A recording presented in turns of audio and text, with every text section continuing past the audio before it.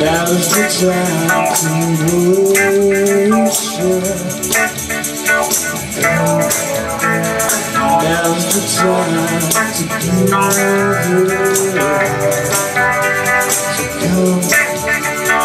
Now's the time to worship.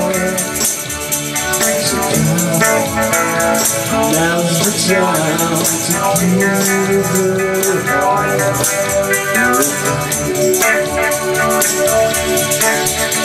Cause one day every tongue will confess you are God. One day every knee will bow. Still the greatest treasure remains for those who gladly choose you now. Oh, one day every tongue will confess you are God. One day every knee will bow. Still the greatest treasure remains for those who gladly choose you now.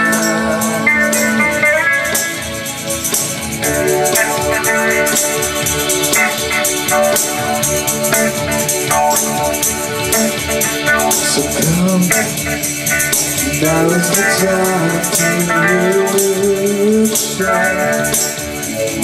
Come, now is the time to give your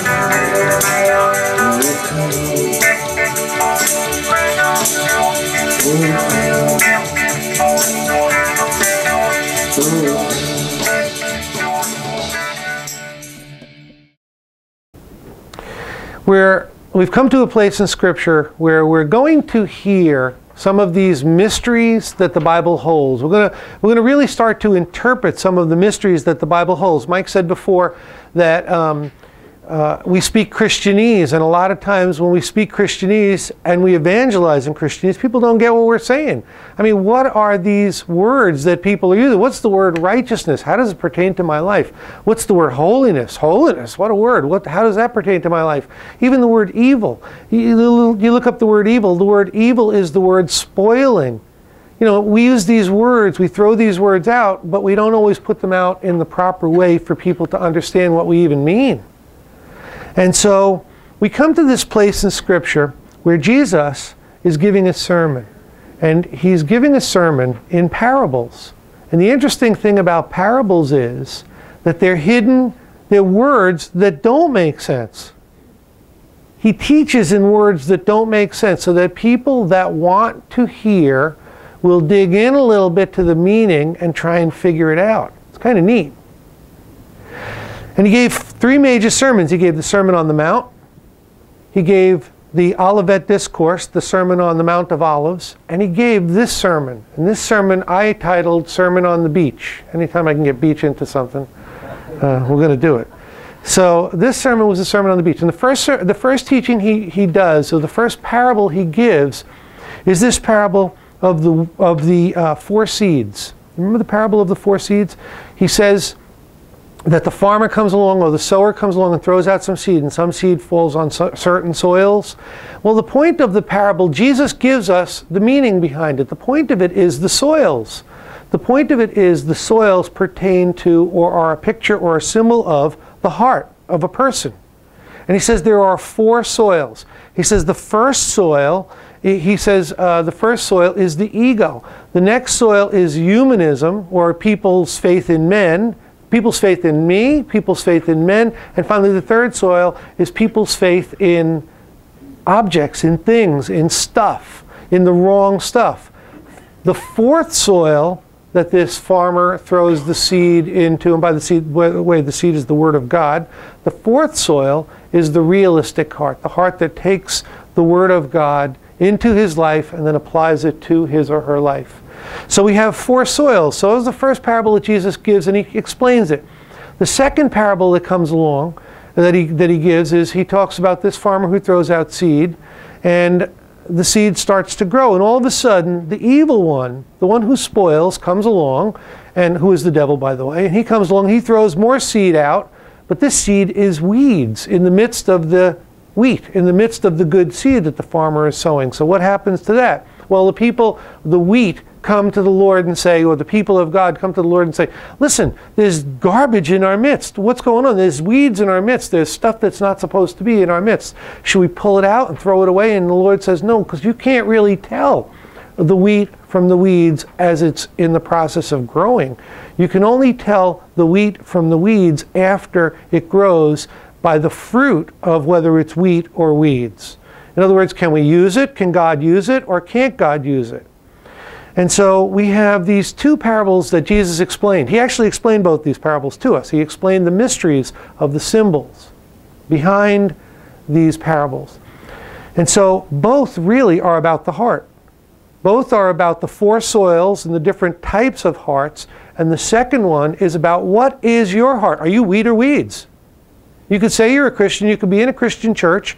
You could be walking and talking Christianese all day long. But are you really wheat or weeds? Now, how do you know that? Well, here's how you know that. You've changed. That's the only way you know. See, in the process, you don't even know. In the process, you can't even pull yourself up and throw yourself away, because only God knows if you're saved. You don't even know. But you have evidence of the fact that you're saved by the fact that you've changed. How have you changed? You've surrendered your life to God. You've given your ways to God. You are willing to walk in sacrificing your life for God. Now, how do you do that? God's Spirit. How do you do that for God? There's really no way to do that directly for God, but indirectly you do that for each other. That's why faith without works is dead, James says. See, it's the belief that you have put into action which is for God, but really the direct recipient is each other. That's how you know you're wheat. If you aren't moving, if you aren't walking, if you aren't working towards that, you know, there are times when you just sit and listen, but there are other times when you need to move. And when God puts it on your heart. Yesterday I was watching a show on World Vision, you know, where you support a little kid. You know, you buy basically every month you send money in and you buy sort of things for the kid. You kind of adopt a kid from, this particular place was Africa. And I'm thinking, well, I used to do that when I was first a Christian because God put it on my heart. But He hasn't put it on my heart lately. Until yesterday I saw it again. I'm thinking, gee, maybe we should do that again. And then, of course, all these things go through your mind. You know, is the money going to the right places, blah, blah, blah, and all this stuff. But you know what? If God puts it on your heart, are you wheat or weeds? If God is telling you to do it, are you doing it? Are you willing to surrender $20 a month for the life of some kid? Or are you just going to sit there and, you know, hoard what you have? And so these are the things that say to you whether you are wheat or weeds. Now, these are the experiences of life. And the experiences of life are what get us to develop hope. Hope is confidence. God wants Mike to have confidence that he's a Christian, Judy to have confidence that she's a Christian, Chris to have confidence, Matt to have confidence. How do you have confidence? By saying it? No. By experiencing God in your life. It's the only way. It's the way God develops hope in us, develops confidence and assurance in us, is by experiencing Him in our lives. If you're not experiencing God in your life, the second parable says you can. Just start to surrender now. If you have a heart to surrender, you have a heart that's a realistic heart, not an egotistical, humanistic, or materialistic heart, but a heart that is a realistic heart that wants to be real with God. Surrender now. What's He saying to surrender now? I don't know. I don't know where you live. I don't know what you do necessarily, you know, every part of your life. But I do know that there are ways to surrender to God now in your life. He gives each of us a gift, and He puts people in front of us to apply that gift.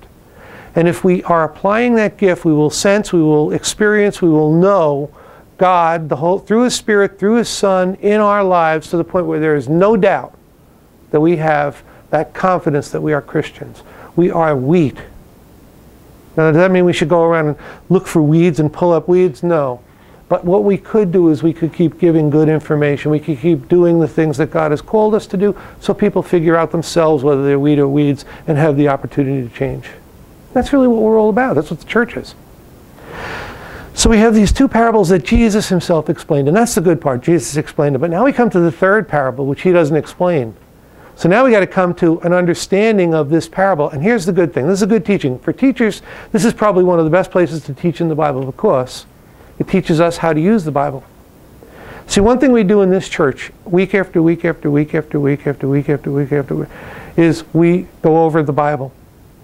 And I try not to put too much of my thoughts into it, as much as I try to read it and then try to interpret it. But better than that, I try to interpret it according to what Scripture says Scripture is. In other words, Scripture is the best commentary on Scripture. It's not so simple to just take Scripture and apply it to truth. Often when you just take Scripture and try to make a truth out of it, you are miscommunicating a truth. So God says, here's what I'm going to give you. I'm going to give you the rest of Scripture to apply it with, to figure it out, so that when you apply it, you are communicating truth. Now, here's the thing. This week, there was a miscommunication of truth in West Virginia. These people were standing there waiting for their loved ones to come out of this mine, and somebody came along and misunderstood a message.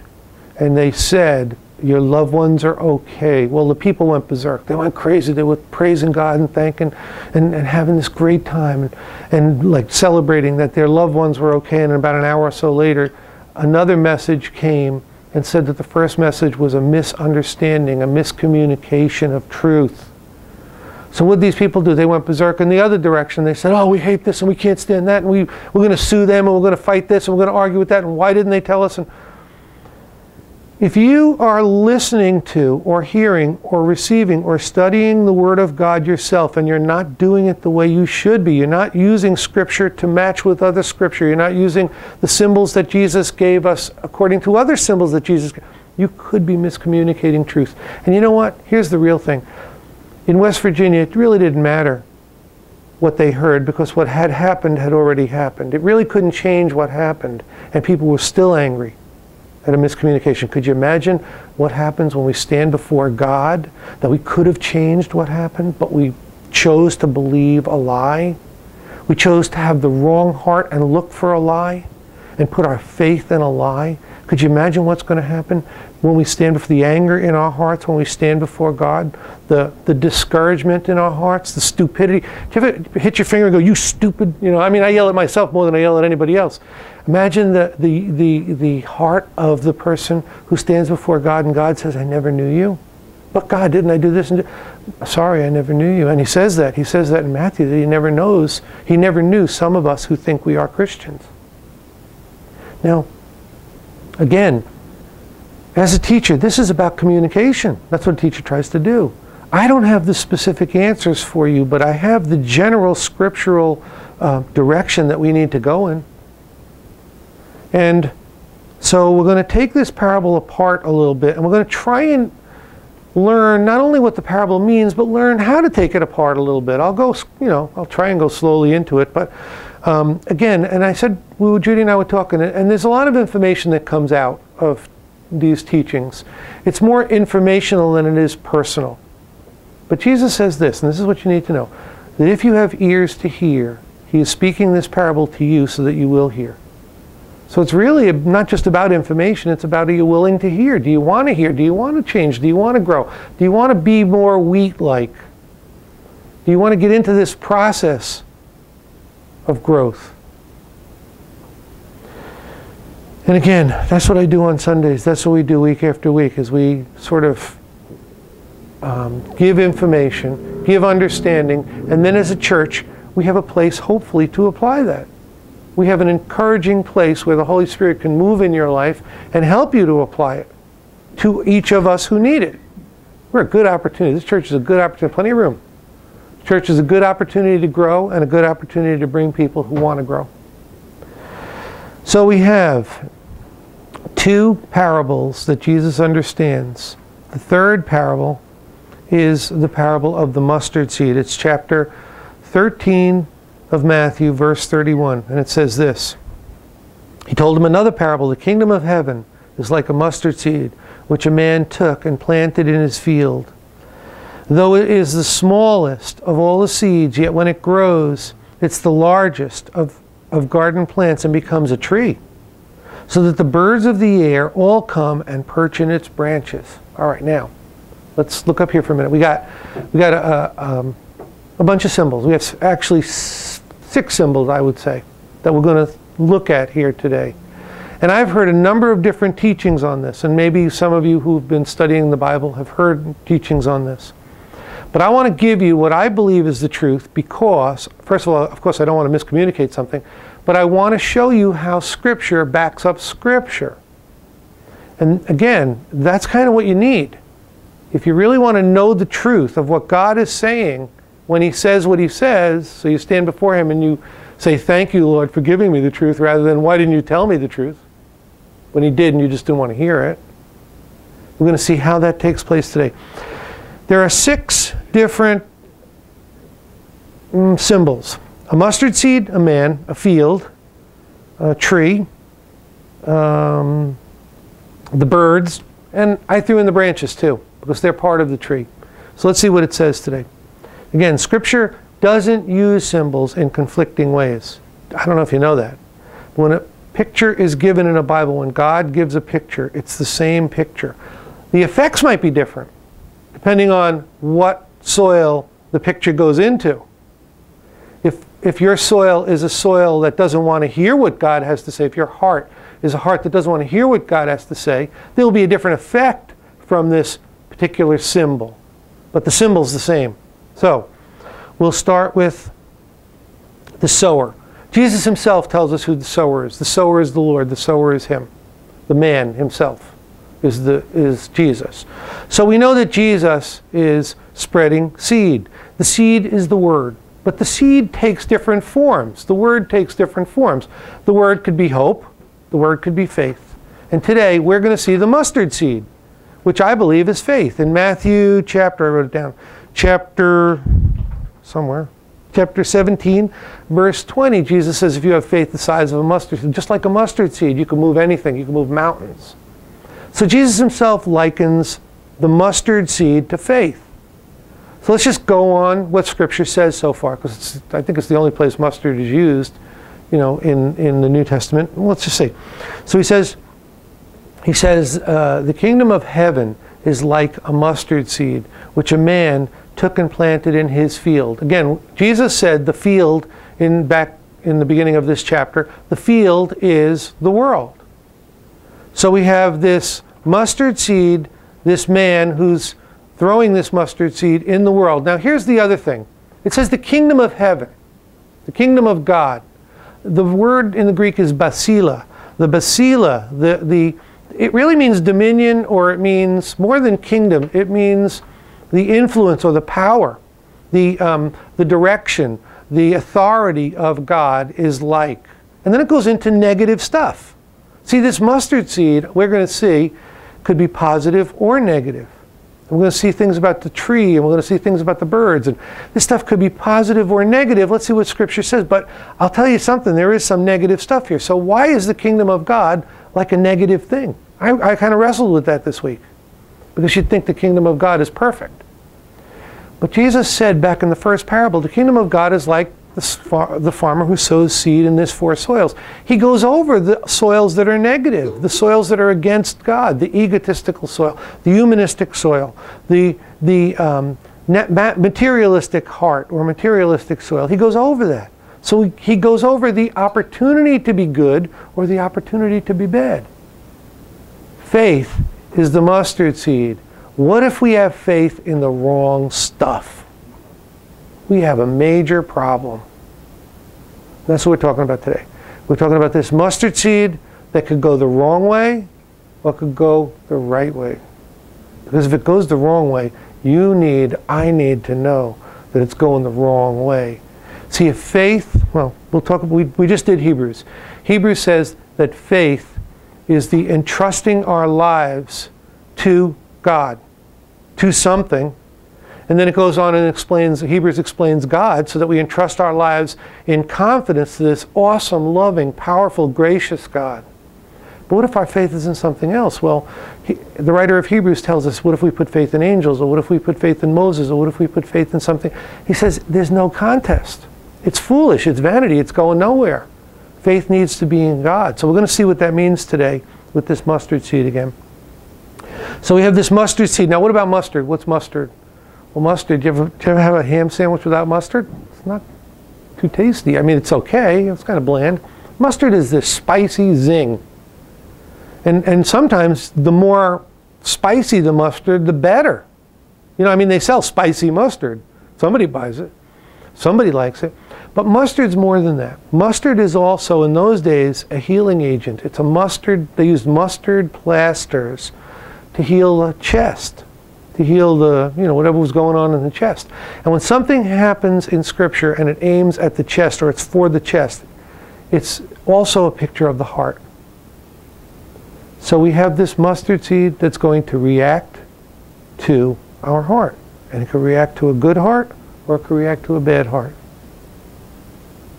Okay, so that's what we've got. So we've got this kind of tasty zinger, which I believe is a picture of faith in the Word. And as the Word or the gospel goes out, it zings you. I mean, it does. You know, it says that it's supposed to do that. It stimulates you one way or another. You either hate it or you love it. If you don't, you're not listening. But if you actually listen, you hate it or you love it. And you could see in today's world, you could even see how the gospel angers people. I mean, their actions alone show you how angry they get at people who follow or worship God or preach the gospel. So we have this gospel going out to stimulate our blood, to stir up the world, to give it some zing. And let's see what Jesus says about these other things. He says so far. So he's the man who's sowing it. The field is the world. The mustard seed is, I believe, faith. He says, though it's the smallest of all your seeds, yet when it grows, it's the largest of the garden plants and becomes a tree, so that the birds of the air come and perch in its branches. I titled this part egotism, ego, self. Did you know, I mean, Jesus even said it, that the mustard seed is like one of the smallest herb seeds that there could be? Okay, we all know that. And did you also know that a mustard is not just an herb, but it's an annual herb? It dies at the end of the year. Well, unfortunately, this mustard seed grew into a tree. It's not normal. It's abnormal for a shrub, a little annual. Do you ever grow an annual herb? It dies. It just dies. It can't grow very big. It's only got a year to grow. And that's what it does. Jesus says, it's the smallest of all your seeds, yet when it grows, it's the largest of garden plants and becomes a tree. Again, if it grows into a tree, it demonstrates an unusual change in abnormal growth. What is the gospel supposed to do? The gospel is supposed to have you grow, but grow in the power of God. If you're growing in yourself, if you're growing in your ways of thinking, if you're applying the power of God or the Word of God to your life, if you're doing it, if you don't want to listen to God, you know, the Bible says in the end times, people will come along and preach to itching ears. We don't use that term so much anymore, but an itching ear is one that wants to hear something, so it sort of maneuvers or it sort of makes what's being said fit what you want to hear. So you don't have to do so much. Or you don't have to do what God wants you to do, but you do what you want. That's called egotism. Do you have a heart that wants to be boss? Do you have a heart that wants to hear what God has to say? Because if you want to be boss, the mustard seed that's planted in you, the faith that's planted in you will grow into a tree. It's a tree of pride. Now if you go back to Daniel chapter 4, the whole chapter of Daniel chapter 4 is about Nebuchadnezzar. And he was a king, and he was probably the most powerful king in the world. Well, he was the most powerful king in the world at that time, but one of the most powerful kings that ever lived. And he was so prideful that he had this dream. And he asks Daniel to come and interpret this dream for him. And Daniel says, "O king, I wish that this wasn't you, but I need to tell you the tree is you."